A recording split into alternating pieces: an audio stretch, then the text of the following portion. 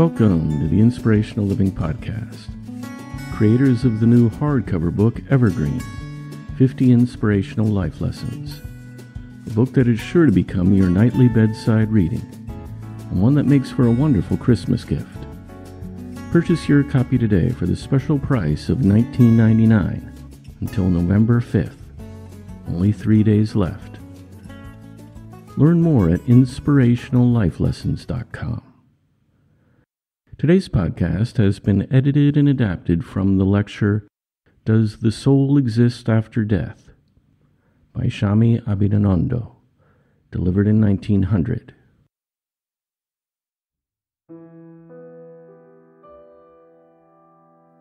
One of the most poetical of the Upanishads begins with this inquiry. There is this doubt.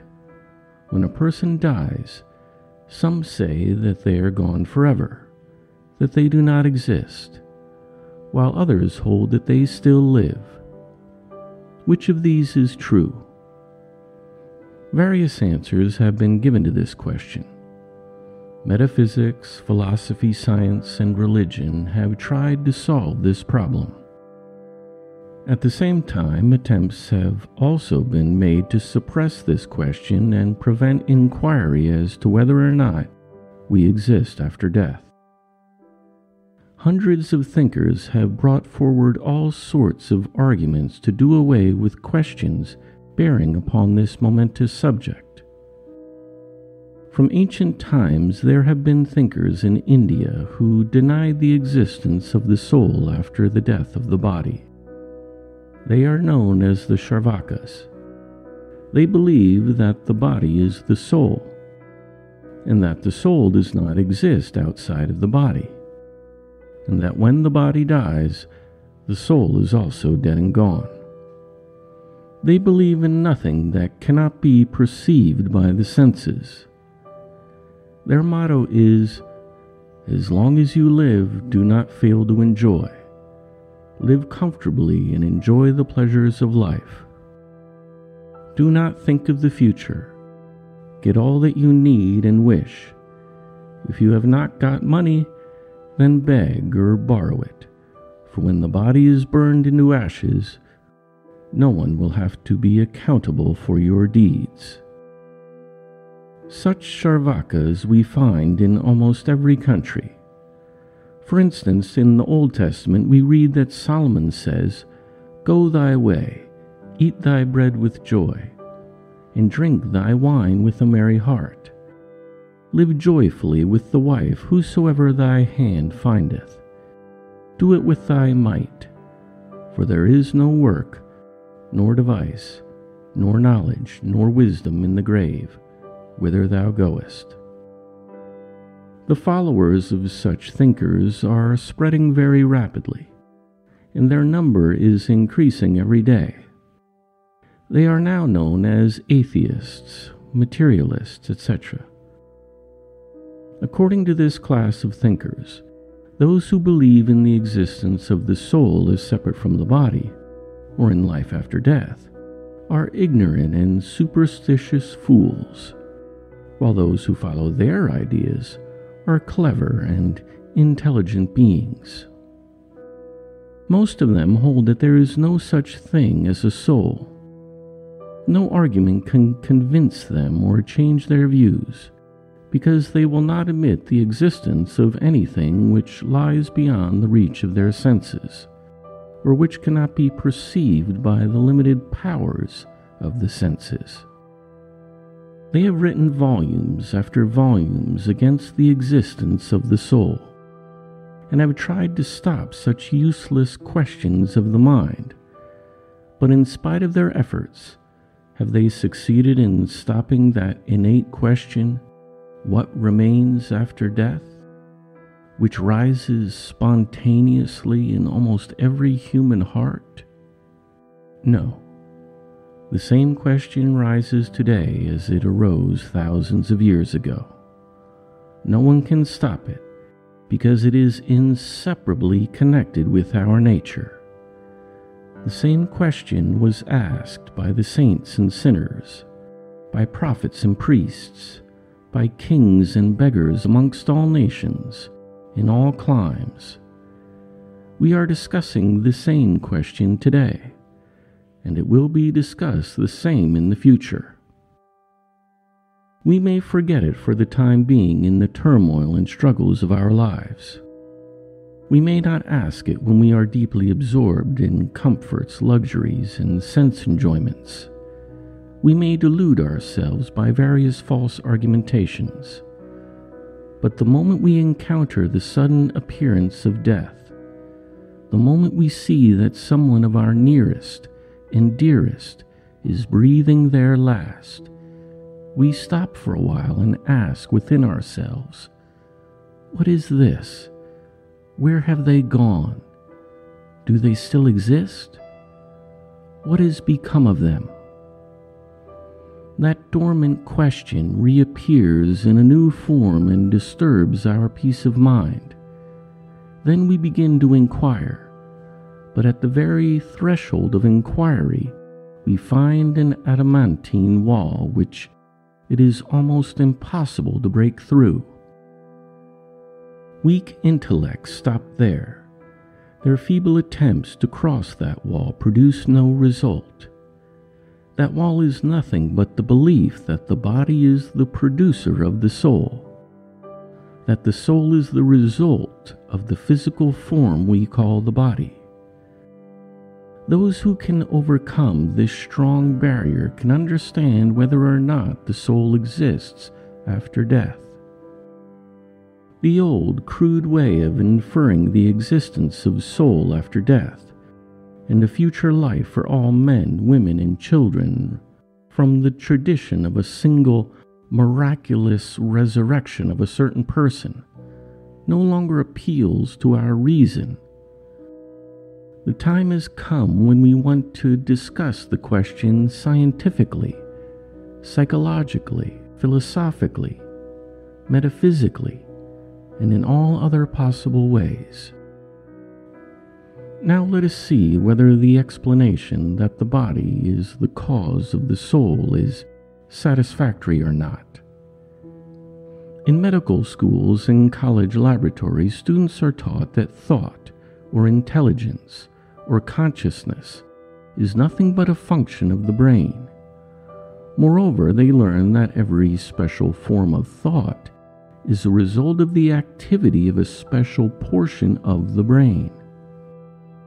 When we see things or think of seen objects, the optical convolutions of our brain are active.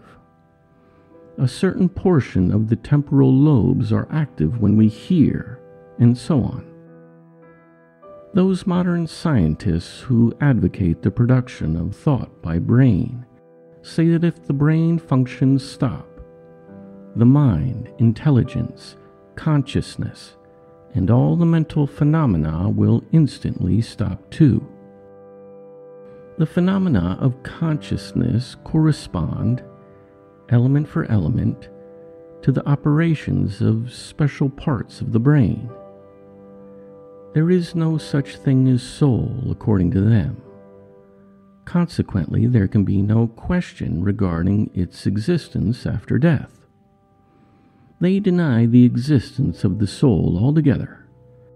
The sensations decay when the organic conditions change, and stop when the machinery stops. The brain brings into existence the material of consciousness of which our minds consist. In India, similar theories were advanced by the Buddhists, who did not believe in the existence of a soul as separate from the body. The Buddhists maintain that the body is the cause of mind and intelligence, that consciousness is the result of the combination of insentient matter and unintelligent forces of physical nature. They use the illustration of a lamp and the light. Your body is just like a lamp, and the intelligence or consciousness is like the light produced by the burning of a candle. But Vedanta philosophers refuted these materialistic theories by pointing out the fallacy of their principal arguments. Vedanta says that matter or object is only one half of the universe, and the other half is mind or subject or soul.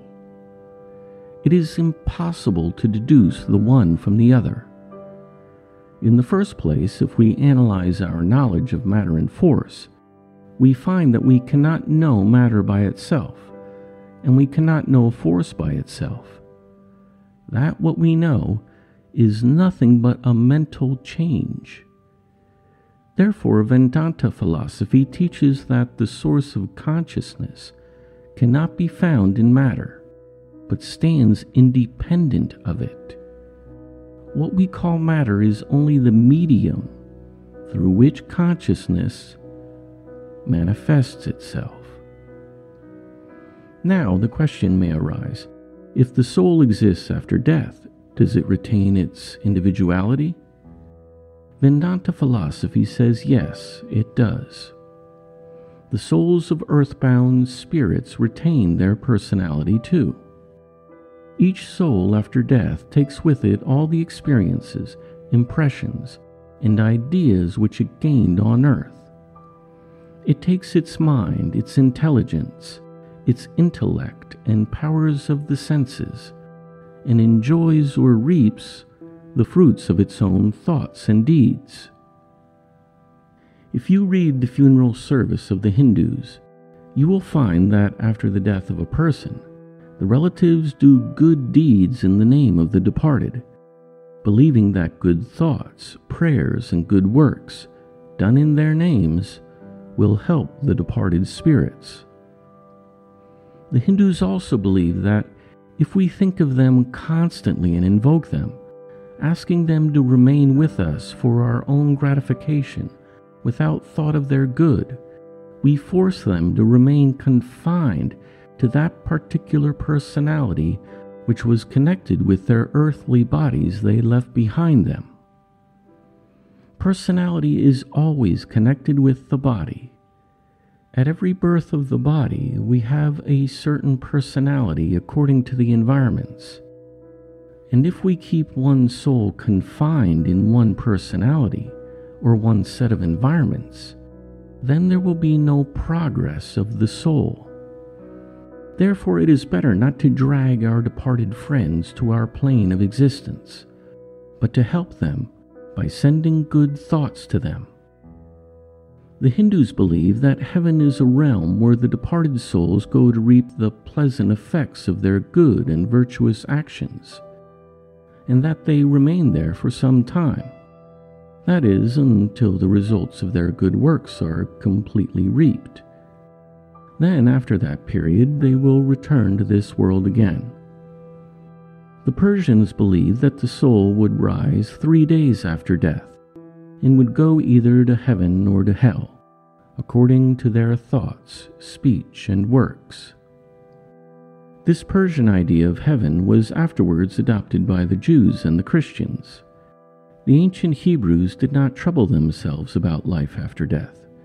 They believed that God breathed life into man's nostrils and that the breath, which came from Jehovah, would go back to him, that the life breath of all creatures would return to the source from whence it came. The Egyptians, however, believed in a double, which was like a shadow of the body and which remained as long as the body remained. This gave rise to the idea of mummifying the bodies of the dead. If the body was injured in any part, the double, or soul, was likewise injured. So to keep the soul intact, they preserved the bodies. The Chaldeans believed in a double which would be annihilated if the body were destroyed. They expected a resurrection of the corpse. Many Christians have a similar belief. This idea gave rise to the custom of embalming and burying the dead. Some Christians still believe that the body will rise after death. Others do not believe in the resurrection of the body.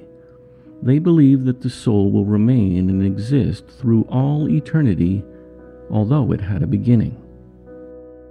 The Christian idea regarding the beginning of the soul is that at the time of birth, each soul is newly created by the Almighty God. But the Hindus say that that which has a beginning cannot live through all eternity. It must have an end. The Hindus do not believe that the soul is created by God or by any other being. It is eternal by its nature.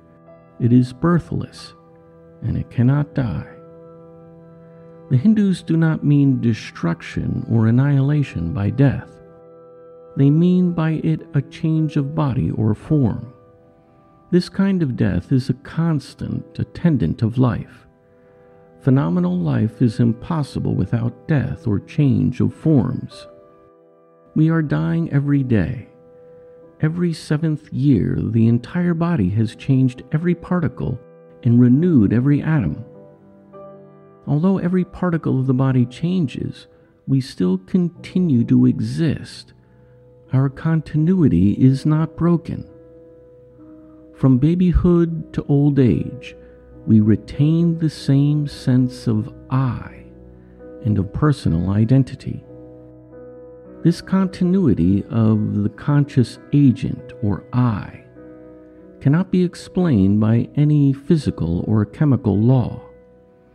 According to Vedanta philosophy, thought or feeling or intelligence can never be produced by any mechanical or molecular motion. Motion produces motion and nothing else, says modern science. As such, how can the motion of the atoms of the body produce consciousness? That must be due to some higher power or force. This force is ordinarily called soul. The soul is not subject to the atomic or molecular changes in the body. It is rather the cause of them. It is beyond all change, and consequently beyond death. It is the basis of the continuity of the conscious state and of the sense of identity in the individual. As we survive and retain our individuality after each 7 years of change and renewal, so we shall live as individual souls after the final dissolution of the form of our bodies. As during our lifetime we survive the death of the baby body, the young body, and the mature body successively and retain our individuality, so after the death of the old body we shall survive, live, retain our individuality, and continue to exist through eternity.